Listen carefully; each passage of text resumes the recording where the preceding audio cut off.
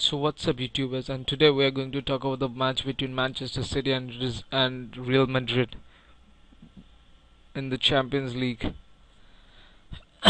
And this time Manchester City is out from the UEFA Champions League. The score was 1-all, one each, and Manchester City were held by 1-1 by Real Madrid matchday 5 in the Champions League group stage at the Etihad Stadium.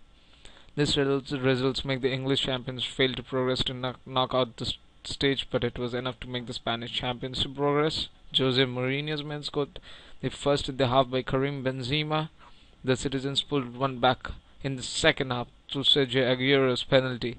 Real Madrid is now as the second place below Borussia Dortmund, who in the group after they hammered Ajax with 1-4 score at the Amsterdam Arena.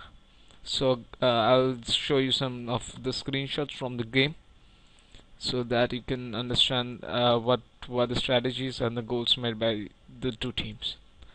Thanks for watching, guys. Don't forget to comment, rate and subscribe on my videos.